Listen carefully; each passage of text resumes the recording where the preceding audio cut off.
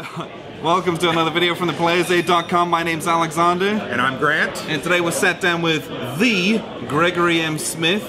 You know him from all the solitaire games you've ever played. He's designed all of them. A little bit of a stretch there, but the good ones. The good ones. All the good ones. So we're here at WBC, and we're playing we kind of demoed a pre-production version of his new game, which is called Western Front Ace. And again, it's a solitaire design. It's World War I air combat. We kind of want to hand it over to you, just kind of give us an introduction to what this game is and what we can expect. Sure. I actually got the inspiration from Facebook on the Solitaire Wargames group for this. Somebody said, you need to do Night Fighter Ace and take it to World War I, you know.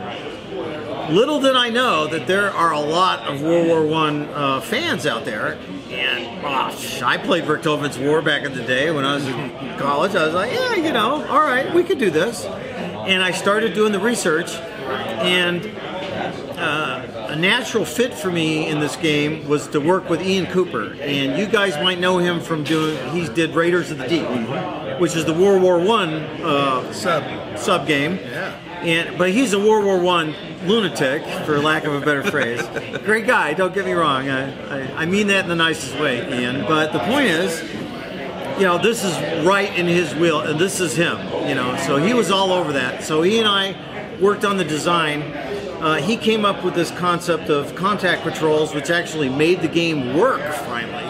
And from there, it was just off to the races. And then I couldn't stop making airplanes, and I was just going crazy because like. And the contact patrol thing is, they would do 40 and 50 sorties a month, right? Yeah, they might run several patrols a day, or you know, at least once a day. So there would be too many patrols for us to really record. But then Ian had the brilliant idea of, well, you might fly 50 patrols, but really only 4 or 5 of them matter, because those are the ones where you had contact. Yeah. So hence contact patrol concept was born, and the game works. But you know, there's just so many, gotta have this airplane and that airplane. And so quickly became apparent that the prestige system from Night Fighter Ace would work perfectly in this game, because, like, for example, you know, the Red Baron von Richthofen, his triplane, you know, they didn't just give those triplanes out to Joe Ding Dong straight out of flight school, right? They gave them to the pilots who had a little skill. So as you build up your skills in Western Front Ace and your prestige, you get more famous, you shoot down people, you get awards and medals, then that unlocks the more advanced aircraft that you could fly, assuming they're available at this period in the war. The game covers 1916 to 1918. It kind of did it that way because the first half of the war, the air battles were pretty, well, they just weren't fun. The planes weren't very capable. Yeah. Starting in September 16, the planes are starting to become more capable. And it worked. Other than that, I guess the other major departure from my normal game is that usually you could only fly one side. Yeah. Okay, in this game you could be the British, you could be the Germans, you could be the Austro-Hungarians, you could be the Italians, the Belgians, the Americans, the French, and somebody else that I can't remember. So how did another YouTube personality do in his maiden voyage as an Italian pilot? Yeah. Did it go well, Dan? Hey, Dan did in fact get a victory. Of course, nice. He also fell victim, and he was shot down over no man's land. And but Dan, it got a thumbs up from Dan Picaldi, so I'll take that as a resounding endorsement. Happy for that.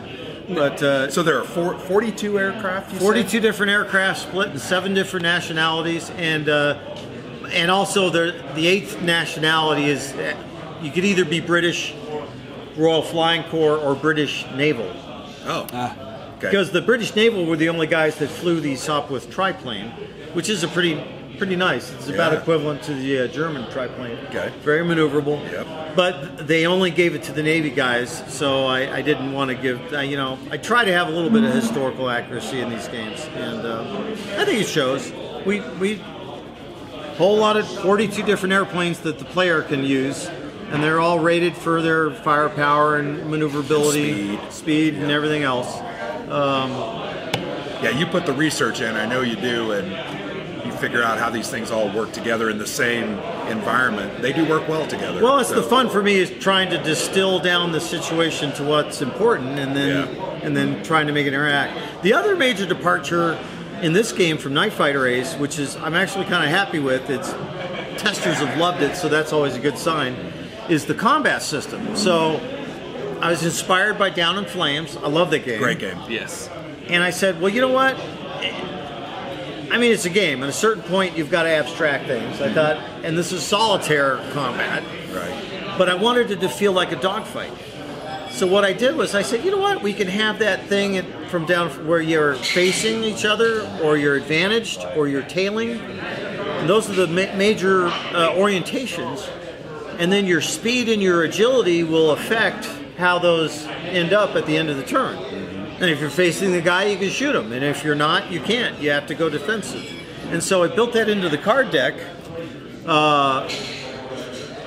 So you can either draw a card to defend yourself, or you can use a standard maneuver. So you actually have choices. You have more input over your fate. And you're not just dependent on the card deck. And having played this, it's not a ton of extra stuff. It's really simple. It's not clunky. And it's very elegant in the way it works. Well, it's smooth. It works. Yeah, and that's... I'm glad you liked it. Yes, and it worked really well. And that's also an Interceptor Ace, I believe, as well. Yeah, well... Which that's coming out sooner. Interceptor Ace is actually due out in a couple months, and that's all done. But it has this same system, because I had to add a system of fighter versus fighter for Interceptor Ace. Because it's daytime, you're not hiding in the dark. So Interceptor Ace does have the same system. I've just refined it a little bit in Night Fighter, Western Front Ace, for the World War I planes, and that a lot. The things that I kept were the Prestige system, because it made sense. I kept all the medals and awards because that made sense. The skills are generally similar. Reasonably similar. There's some that are a little bit different. But the skill system also made sense. Yep. So if it makes sense, put it in. And the dress-up dolls. Which the dress-up dolls. Fun, like an apple. And what I was telling the guys earlier, which I'm kind of proud of, probably one of the few games, if not the only game on the planet, where you can earn an award from the Principality of Lippe. Look it up. Look it up. Or the Kingdom of Württemberg, for that matter. So if you're a German player, you have to pick where you were born, so because some awards come easier. If you're a Prussian or you're a Saxon or what have you. That was another cool thing, the front map. You know, if you choose to play the German side, you're coming from... Yeah. You know, that worked really well. Well, and another neat thing is improvement over Night Fighter Ace is, in Night Fighter Ace you have all these ace cards, and you could be an ace and sort of try to better his career historically. But in this game, because it's a static front, and so you can play the Germans, or you can play, this is, by the way, just prototype. Yeah, right. You can play the Germans, play the French, play British. So what I did with the ace cards here is you could actually run into these jokers. So if you're a British guy, you could run into one of the 4 German aces in the deck, or you could run into if you're German, you could run into Eddie Rickenbacker, or McElroy, or Raymond Collishaw, or any of the Brits or Australians, or, you know, so that made it fun. And how do your chances fare against one of these individuals? Yeah, you're pretty screwed, pretty much. You better cut bait and unless it's late game. I mean, they start with a bunch of abilities. Obviously, he wouldn't be the Red Baron if he was, you know, Joe Schmuck. So they do start with abilities. They would be very difficult for you to survive unless you just said, I'm out of here, which would probably wouldn't be a bad call against the Red Baron anyway. But you could probably do okay against them after you've played the game a while and you've built up your own personal skills. Can you imagine if you shot them down? That would make your game. I think that would be one to remember. But that'd show up in the London Times. It would. Other interesting aspects about this one to me are you've got the different offensives that are happening on the ground. That was kind of nice. Types. A nice way to tie in the. I have at least about a dozen major ground offensives. So the Somme, Verdun, the German Stoßtruppen attacks in 1918, Michael the Blucher, the peace offensives, they called them. So Caporetto on the Italian front. So all these major ground offensives, it allows you to sort of tie into what's actually happening. It isn't just you're flying in a vacuum. So it gives you a little tie-in to the main war, what's going on, and you get extra credit if you do those types of missions. And they're a little more dangerous than just dogfighting, so it's appropriate. But Yeah. that was kind of a fun historical tie-in. Yes, and it was enjoyable having those things. You know, it's potentially you might get called up to go and strafe those guys. Right. to Well, you lead the know way what's for the going on. It troops. gives a context to the battles. It isn't just you're not just operating in a vacuum. You Yes. know. So I had a great time playing this, and it was probably the best I've ever done in any of your games. Normally I have the terrible dice rolls or the terrible card pulls, yeah, well, which yeah. makes a difference. I'm like, oh, it's much more enjoyable when you die immediately. Although in this one, I was shocked that Alexander lived through his first sortie and got a victory. yes, much And a medal. different from Well my done, first and a game of medal. Flight Fighter. That was a Yeah, disaster. train wreck. Yeah. But We had a great time with that, but that was a disaster. yeah, but 42 different airplanes that the player controls. There's also a bunch of two-seater recon planes. There's like 22 of them. So there's over 60 aircraft represented in the game. I mean, I kind of went crazy, but I Overdid it figured, a little bit. why not? You know, Yes. because if I don't include them, you know, I'm going to get a lot of hate mail. So I There you go. agree. There you go. And I know on Facebook there's a couple Belgian people already, and I know that there's several Italians who are excited, and they should be. So we got them represented. I Very nice. tried to be equal there, but So this anyway. one's very, very fun. We were able to play this. What else do you have in the works that's coming down the pipeline? Well, you know, this is my full-time job, so in my defense, that's might seem like I'm doing a lot, but really it's just keeps me busy. But I do have Sensuikon, which is Japanese fleet submarines, kind of the hunters with Japanese subs. I've been working on that. I'm working on a game called America Bomber, Evil Queen of the Skies. Great title, by the way. Which is fantasy, alternate history, bombing America with these crazy German, you know, secret weapons of the Luftwaffe kind of stuff. And we posted an interview on that one in December. Yeah. So if you want to check that out, go back to the. Got that coming. Working on another game called Imperial Tide, which is it's sort of a sequel to Pacific Tide. It's 2-player. Yeah, hang on to your seats. 2-player. Yeah. But it's the problem is like I'll just real quick. You know, I love Paths of Glory. Okay, great game, World War I. Yeah. It takes like 6-7 hours Yeah, sometimes. it's a big all right, game. it's brutal. Well, again, as same a design objective as with Pacific Tide, I want to do the whole war, interesting decisions, reasonable results, but you can do it in 2.5 hours. So that's the objective. You know, it's a clean system that's playable, Fun and 2 hours. But you know, giving reasonable results, I think, is the difficult part of that design. But I'm working on it. I think it's past the initial stages. It will happen, I'm pretty sure. And it should be a Compass release. All these should be Compass releases, except for Beneath the Med is my Italian sub game. Yep. That will be GMT. I have got an artist assigned, same guy that did Hunters and Silent Victory, so I got continuity in the art. Good, yeah. And I love Ian. He and I work together. I wouldn't say we're to the Vulcan mind meld stage, but we're close. Yeah, that's good. So that helps the art come along fast, and he knows what I like, and I know what. And the cool thing about Ian Wedge, the artist, is he sometimes I'll say I need this, and he'll come up with something better. You know? So that's the kind of artist you like to work with. Nice. So he's been wonderful. Well, that is one thing, you've been blessed with good art for all of your games. No complaints. Very good art. And I will also say publicly that I'm thrilled that Compass give me wonderful support. And I can't ask for a better team to work with. John Krantz is, of course, we go back 25 years. So we're kind of used to each other too. Yeah. At this point. But well, you're a good guy. I don't care what anybody says. Easy to work with, good guy.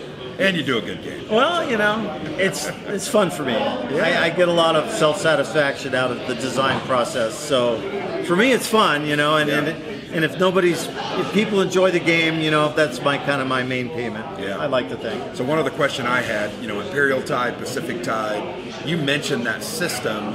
You've looked at some other conflicts. Well, I'm not going to spoil it unless you want to say. The Pacific Tide, the core of that system is you have countries with production, you have a multi-year conflict, and you use your production to rebuy your previous cards that you've already played. Yep.